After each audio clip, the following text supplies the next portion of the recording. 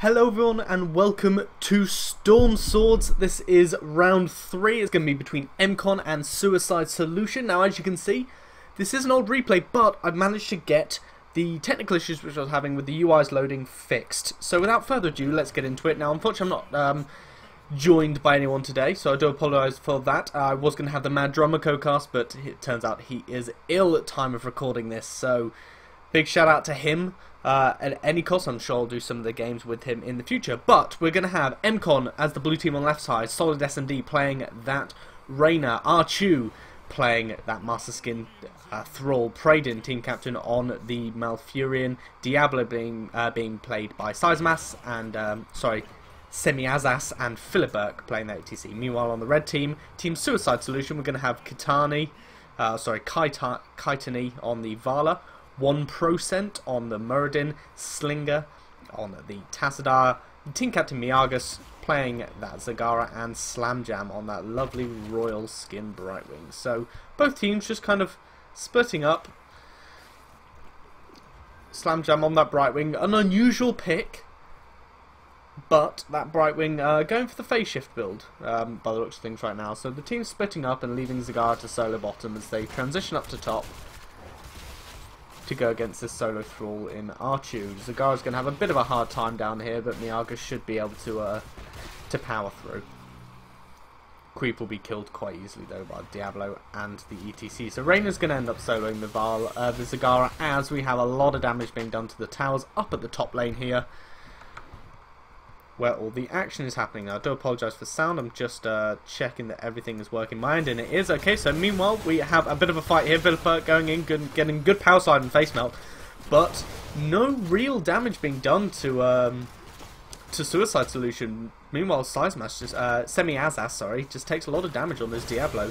Gonna get healed up quite quickly, though, with the tap of the healing well, plus mCon support in the form of Praedin on that Malfurion. As everyone knows, Malfurion does really good, just kind of standard healing. And with the balance changes, which this is a part of that patch, obviously the Tranquility's healing got reduced a little bit, and a lot of that healing power got put into his regrowth. So it's really nice to see Malfurion pick up here. Nothing really happening down in the bottom lane. We can see the Thrall's health bar's a little low, so he's suffering versus the Zagara, as you'd expect. But the health gain of Archu's Thrall should be enough to sustain him. Meanwhile, Immortals spawn first of all. Defense of the Immortals going out here for mCon as Slinger gets caught out, taking a bit of damage. We're going to be able to phase shift, so dimensional shift and phase shield his way out. So the team of Suicide Solution now moving down to defend their Immortal.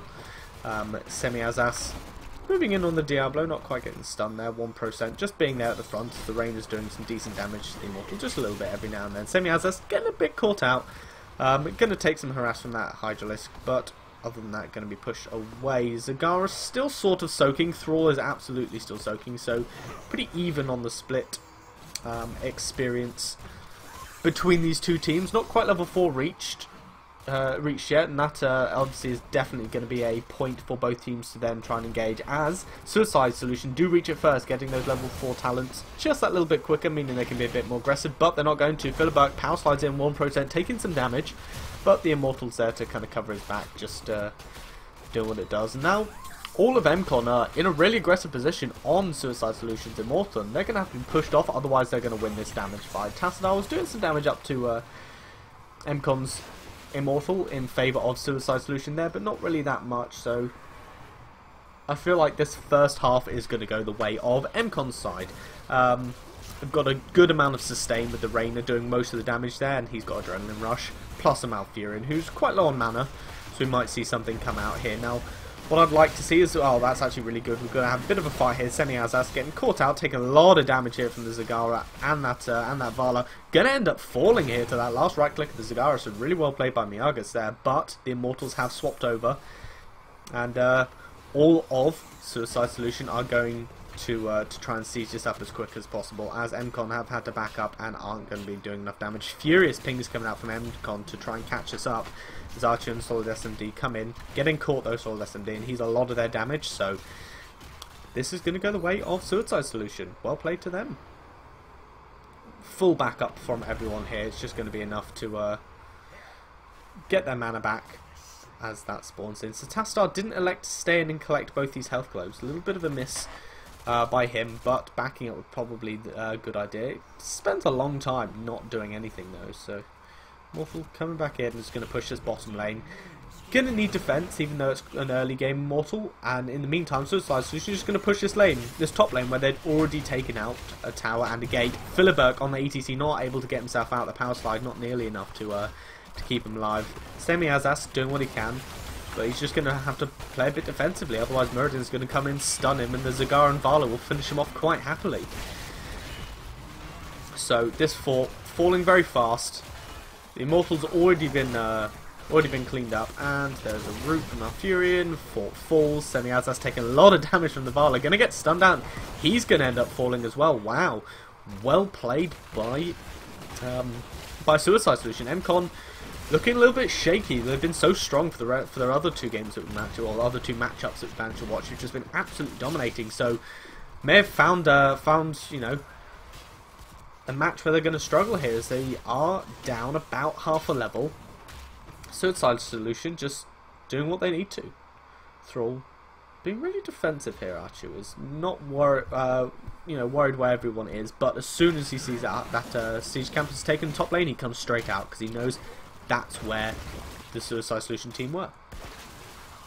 So mCon going to be doing their hard camp. Makes a lot of sense at this point. They are behind, and the hard camp pushes really well, if less uncontested. But in the meanwhile, in the meantime, the exact same thing's happening over here with Suicide Solution in their hard camp. So they're just going to go push their respective lanes, and their hard camp will be of Suicide Solution should be cleaned up quite happily here, as there are 4 members of the team here. But Thrall getting stunned, taken down, a lot of damage being taken, but he's going to be able to run his way out of that mess with his Wind Fury activated. That extra movement speed certainly helping out there.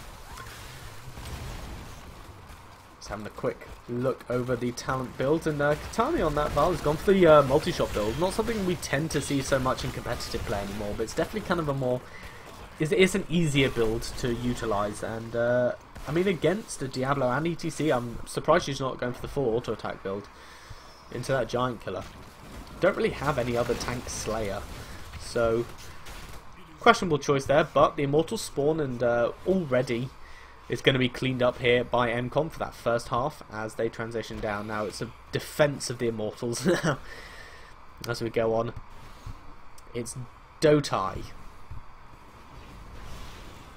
We're going to have creep cleared up, lack of vision, but that Tastar Oracle comes out. A lot of good things there. Vala and Zagara actually out of this fight, so Muradin looks like he's going to end up falling. He's going to be able to jump himself away, get some shields from the Tastar potentially, but he might have to back off and tap the healing well, which leaves this as a 4v5, and he's going to go and do just that.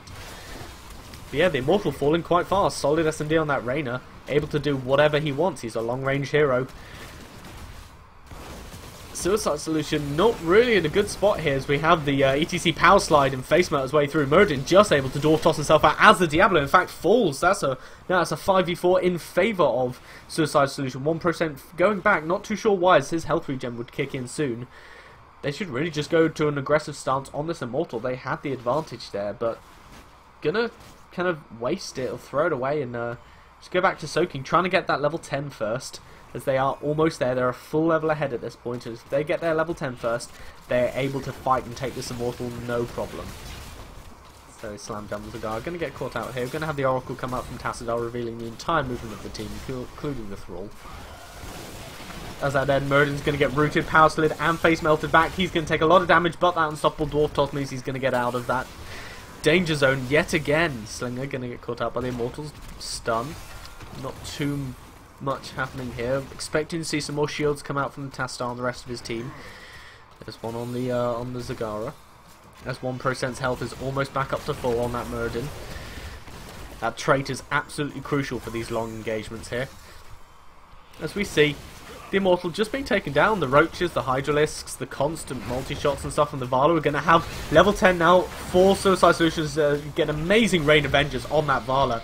Gonna lock down and kill the Reyna as most of the damage of mCon, and the second Immortal goes the way of Suicide Solution.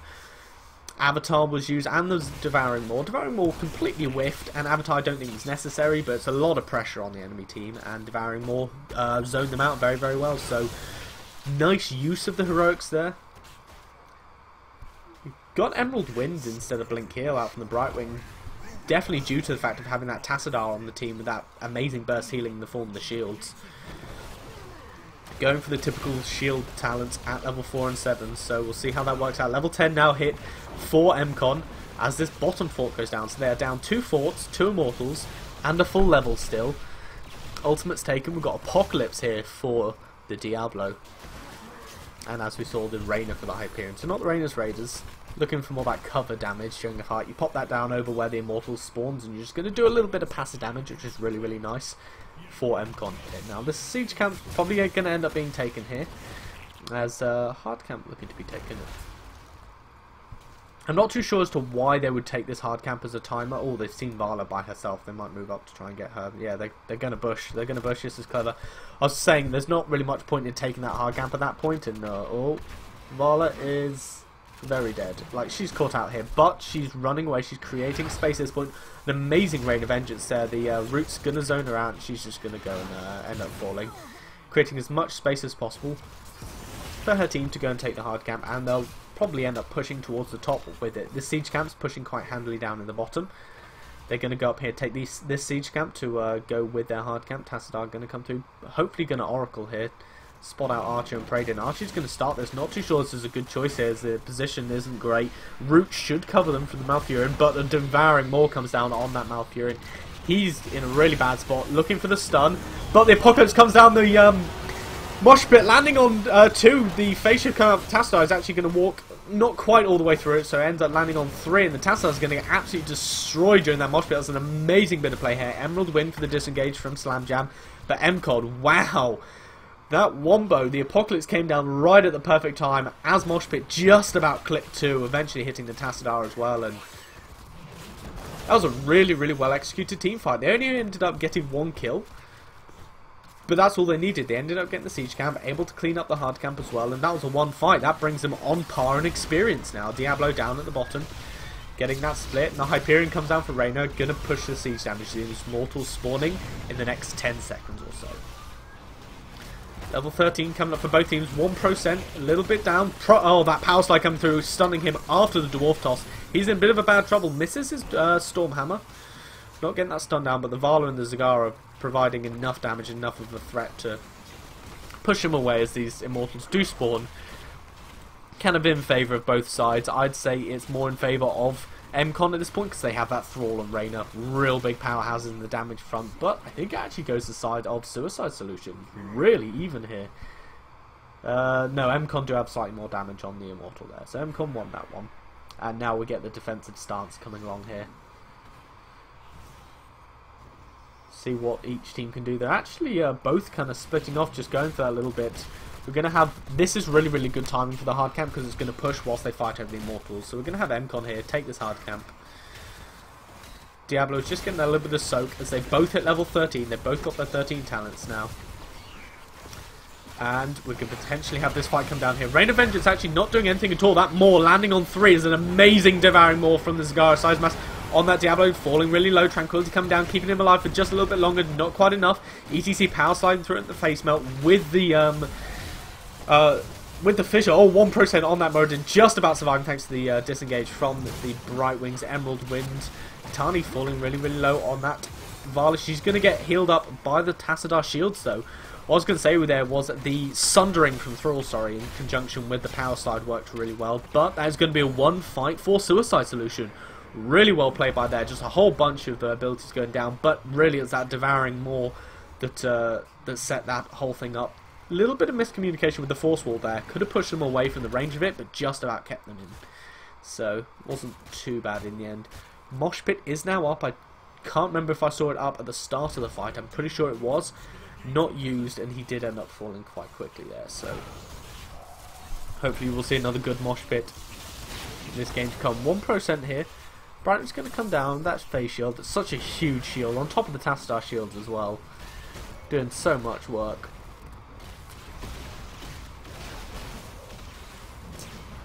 They go to try and push with this Immortal, but it's going to end up getting cleaned up. The Hyperion really is that cover damage. It's going to get a tower, and that's it. And that's really, really good defense from mCon here, who are again a level behind just after that team fight. They keep falling behind by about a level and then trying to swing it back, and so far it's worked out for them, but we'll see if it works for them for the rest of the game. So, bit of a party bush going on here. But as Suicide Solution don't continue to push, they're going to reveal themselves and potentially go and contest this. Not there in time, and Suicide Solution should be able to get out of this without too much trouble at all. Good disengage, not losing out on anything. Going to take their hard camp as this one is back up. mCon is not up for another 2 minutes. Take up the siege camp quite happily. They're just dealing with the mercenaries. That's all mCon are doing. Suicide Solution are doing. They're just taking the mercenaries and then mCon are having to deal with them. The absentees, though, means this force can be under assault, and a massive force wall there from the Tassadar is going to lock out the Thrall. He's going to end up dying immediately. The Devouring Maw comes down on 3. Apocalypse covering the retreat a little bit. The Tranquility's popped immediately. Praedin trying to keep himself alive, but he's going to end up falling. Not enough. ETC blocked out by another amazing force wall as 1% jumps over it to try and disrupt the rest of the team. He doesn't do stuns with his avatar, remember. The Vala chasing down the ETC, getting another vault forward, another Hungering Arrow's going to finish him off. Meanwhile, in the background, the Diablo does end up falling, going to respawn pretty immediately, and finally that Reyna does get caught up and killed. Suicide Solution coming through, absolutely dominating. They are level 16, they have that extra talent point ahead. They are 2 full levels ahead, and they're just going to just keep the Immortal spawn in 5 seconds. They're going to be able to get this first half basically uncontested, as there's still 10 seconds before the Reyna's, well, 15 before the Reyna's alive and able to do anything about this, and that's 1 keep down, which means the Immortal will spawn in the top lane. Meanwhile, in the top lane, this hard camp that they took just before that fight has been pushing really hard, and it's going to have to be dealt with pretty immediately. 1% backing off for mana, same as the Vala. In fact, everyone backing up for mana other than Slam Jam on that Brightwing, and he's just going to come up here and maybe do some arcane flare damage to the Immortal. Suicide Solution at this point just playing it safe. They don't want to risk taking a fight without full mana and full health, just like their opponents will be at this point. Oh, we're going to have an amazing power slide come through from Philly Burke. Potentially could have gone for the mosh pit onto the Muradin here, but enough stuns on the enemy team to throw that away. That's a lot of the reason why Vala's taken Rain of Vengeance. She can just throw that stun down. Devouring Maw is now off cooldown as well, so that's another one. But if you land the mosh pit on the Muradin and the Vala, that ETC is going to be in such a good spot. So many disengage actually for mosh pit. Got Emerald Wind as well, so really awkward spot here for mCon to try and come back into this and need that sort of wombo combo, but I don't know if it'll happen. They'll have to get them in like a tight corridor. Sundering into Apocalypse into mosh pit is going to be the formula here for victory. But level and a half behind, mCon finding themselves at the disadvantage of this Immortal. Disadvantage in levels, but not in talents anymore. Philibert with that good power slide coming through, but he's just going to get absolutely crushed down. We're going to have a really good Apocalypse coming out from Diablo. Pick off the Vala. The Sundering from the Thrall gets cancelled by the amazing Devouring Maw. These Devouring Maws have been on point all game long. Myagus, though, on that Zagara, gonna almost fall. Gonna end up falling, though. In the meantime, Diablo has died. A good disengage. Emerald Wind. There's 1% comes through, bouncing through just to try and disrupt the enemy team with his Dwarf Toss and his Stormbolt. Archu falling very low. Slam Jam's actually going to end up almost falling to the Reyna. The Heat Shields come out. Tassar, the last possible moment there. 1% though on that Muradin. He's not been focused down that much. He's just going to do as much damage as he damn well pleases. Slam Jam though very low on his Brightwing, as Praedin's going to come through, try and get the root down. Going to be polymorphed quickly though, so really good cover there. 1%.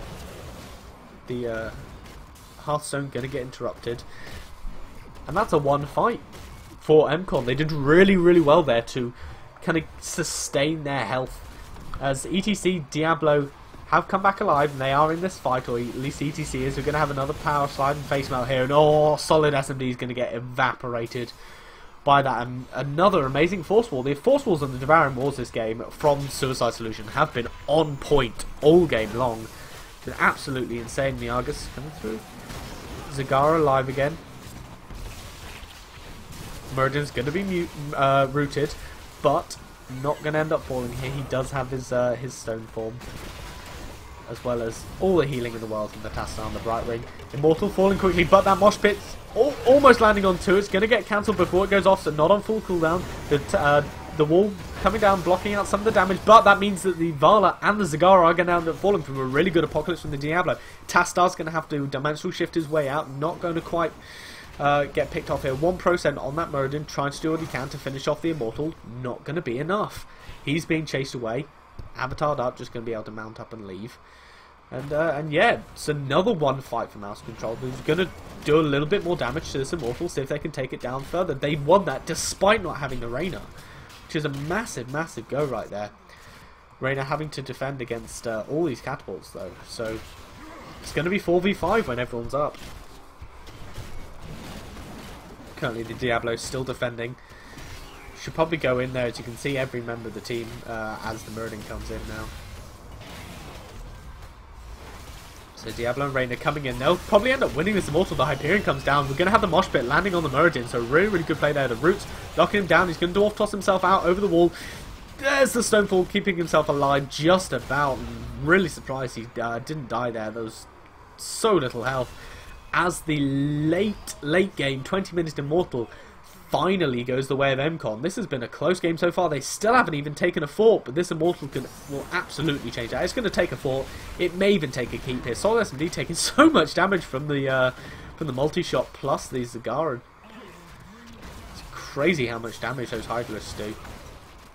The shield has been taken down from the Immortal now, and that's going to mean he's going to start walking. Wow, this Immortal's health is falling really fast actually. It may not even take the fort, but no, it absolutely will. But that, look how much damage it does. Watch it chunk the fort. The tower, boom, half health and gone. This is going to get cleaned up before it even does any damage to the gate, really. Yeah, look at that.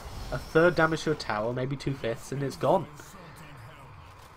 Late game Immortal got cleaned up way too fast, and that means mCon is still behind, only by about half a level, if that, at this point. So really, really good play here.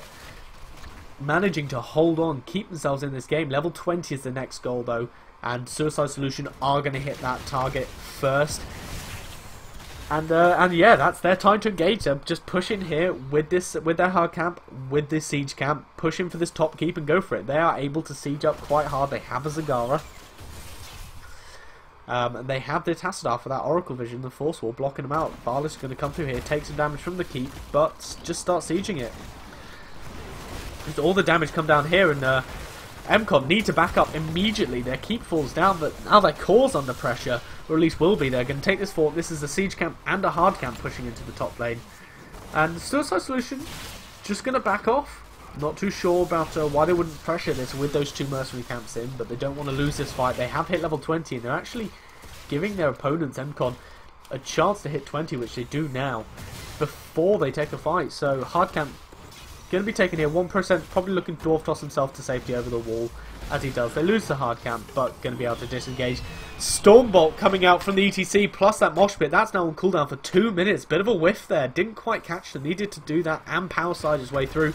Power slide was on cooldown though, so bit of a misplay. Not too sure if Philibert meant to let it, you know, go into the duration. He spammed it just to try and get them as quick as possible. Wasn't able to. They're going to pay for that in this following fight. They don't have Mosh Pit. I think that's a real key aspect of this. Slinger going to get caught out here on the Tassadar. The Mosh Pit, the Shadow Charge, but he's just going to be able to Dimensional Shift his way out. The Devouring Maw plus the Rain of Vengeance coming down on the Diablo, and that's 2 ultimates used for a Tassadar gank. That went unsuccessful, and now by the time those ultimates are back up, all of the Mosh Pit's going to be up as well. Hyperion coming down, came down, sorry, did some damage, covering that. Immortals taking damage. I think this is going to go the way of mCon, this first one. Taking a lot of damage from that Reyna and the Thrall. They're just such big hitters, and yeah, about 3,500 damage advantage here. As they go to the defensive positions, this is this next big fight coming up. Some heroics down. Probably going to have the Hyperion back in time for this, but Sundering Apocalypse still up. As Suicide Solution actually moved to engage on this Immortal. They want this. They've got the aggressive stance. They force wall the ETC in. He can't escape, but 1% taking a lot of damage from that Reyna. Muradin having to back his way up, dodging the stun. Tassadar didn't, but it doesn't really matter. Myagus on that Zagara doing so much damage, and now they have a huge, almost 10k advantage, 8k damage advantage on this Immortal. And they're backing up now, going to take the defensive stance here. ETC's, sorry for that, a little bit of a technical glitch there. 1% just jumping out the force wall, covering his tree. He's not quite going to get picked up, but the Vala is dead after being stunned into that wall. Good mosh pit, but the Emerald Wind's going to block it down. Zagara might end up falling here to the Thrall as she does. 1% backing away, as is the Tastar, but look at the damage being done to the core on the blue side. There's so many catapults here, it's going to end up falling. They can't get back in time quick enough. Philibert Hearthstones, but GG, well played. Suicide Solution take game number 1. Both keeps down, and they didn't count for the catapults pushing in those lanes. Whew! Hectic game. Mouse control, mCon looked like they were just coming back into that, and it's gonna end up going the way of Suicide Solution. Intense game. That was so back and forth the whole way, but well played. Suicide Solution end up taking game number 1.